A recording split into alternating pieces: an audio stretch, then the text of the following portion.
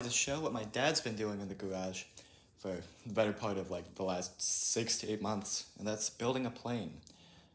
Not like a full-on plane, not like a RC plane.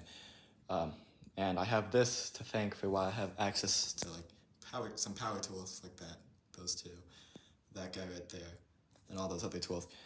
He's building a Airbike Ultralight. There you go, that guy right there.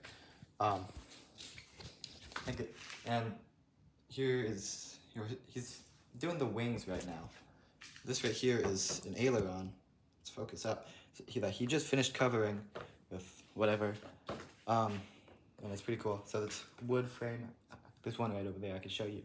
He's doing some stitching. I helped a little bit. I've helped a little bit with this stuff, not like particularly much. Like I've probably done like less than 1% of the stuff that's been done here. But look at all this. This is the wing. I think the first thing he did was he made like 20 of these guys right here. The wing bits. Here's another aileron, so it's the same thing as this guy, but he's covered it over there. You know, this will move some control system, and you know, that'll control up and down. Sorry, let's use some better terminology. I believe that would be pitch, that controls pitch. Here's the wings again, big wings. It's been a lot of work. He's worked a lot on this. And again, I've helped a little bit. Not, again, I can't say I did much, but I did riveting for another one of the control surfaces. Help out here. I do some helping out, but again, he does pretty much all of this, and it's a really cool thing that he's doing. It's real cool to watch this being built. And it's cool because once it's done, you know, I'll be able to fly it. You don't need a pilot's license to fly this. It's in the like 103 rule for ultralights, where if it fits under certain parameters, like there's a fuel limit, like I think this, the fuel capacity right here, this, there's no gas in here, but this is, I don't know, I think there's like 5 gallons of gas. This is the max. You can hold 5 gallons, you can go like under, I don't know, 40 miles per hour or something, certain weight, only hold 1 person. You don't need a license, you don't really need anything to fly it. So I could be able to fly it. If I wanted to, I probably will. And that's really, really cool. We have hangar space. It's really lucky there too. Right, North Carolina, oh my God, all the hangars are, 1, they're super expensive. 2, they're all filled up and there's a long wait list. But my dad was driving through, he saw a small airport, right? He goes up and he's like, oh, and he asks the guy, hey, can I fly here? And the guy's like, yeah, sure. And he's like, can I buy hangar space here? And the guy's like, oh no, but then he says that there is a guy down the road who does have hangar space, so it's really awesome, really cool. We have like one of the few open hangars here, in like, within like 50-mile radius, probably more. It's crazy, but this is cool. Still a long ways to go. I don't have the big book he uses for this stuff, but there's going to be a frame. You can Google Ultralight Airbike 103, or I think that it'll be in the thumbnail too. You can look at that. But it's gonna have this. It has to have the frame shipped to him. It's gonna be, I think, 3 parts, and we'll have to figure a way to get that together.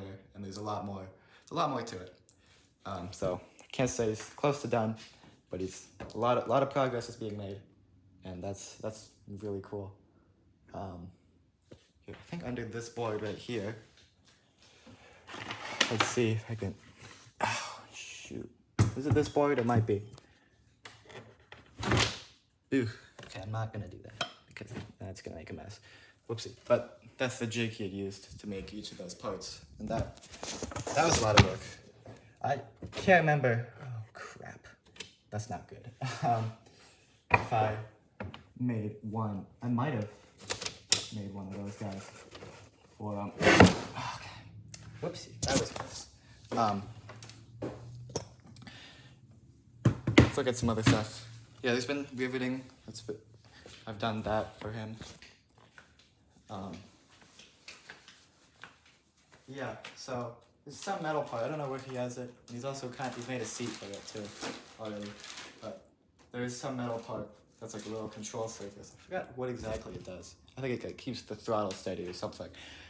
But it's gonna be controlled. This thing right here. And I did most of the work on that little piece. But yeah, I can't say I did a lot. But yeah, it's real cool. Some other parts to it. Try to find some. A lot of wood. Gets a lot of shipments of wood. This stuff's cool. So it's like a big roll of this stuff.